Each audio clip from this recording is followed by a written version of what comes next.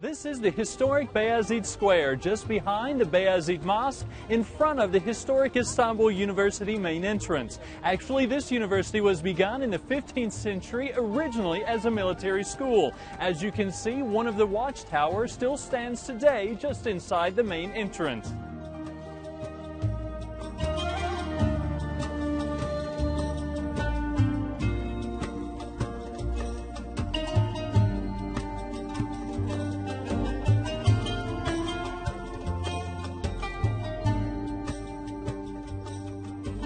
While exploring the great city of Istanbul, we ran across a very interesting story behind this stone. This actually, the Sadaka Taşı, this is a donation stone, a donation box that was used during the 16th and 17th centuries. It's actually, the story that goes along with it is very important. It has a great message. This was used as a donation box. Very wealthy people would come by in the evenings, they would donate or they would contribute money, they would lift the lid, put the money inside, then later on people who were in need or very poor would come by, they would take just enough money to meet their needs for that time and then they would go on. They didn't know each other. It was very interesting. Those who gave the money didn't know the people they were helping, and the people who were helped didn't know those who gave. But all in all, everyone was helping each other, one person, one gift at a time, through this historic stone currently located at the Yahya Effendi Mosque here in Istanbul.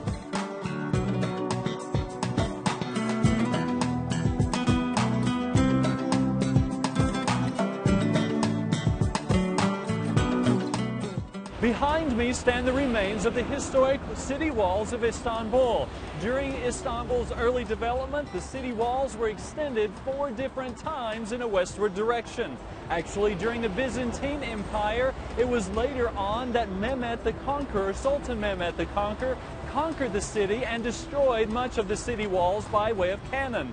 Actually, after that time, the need for such a fortification began to diminish. With the rising of technologies for warfare, it no longer became necessary to use rock and stone to make this kind of fortress.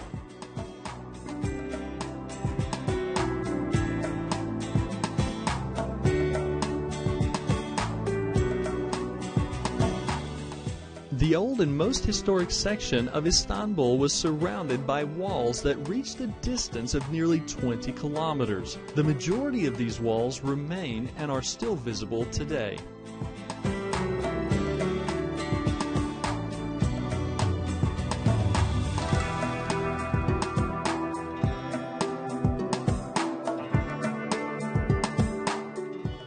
The Golden Horn is one of Istanbul's most historic and famous waterways, and we're traveling on it now en route to Miniaturk, the open-air museum.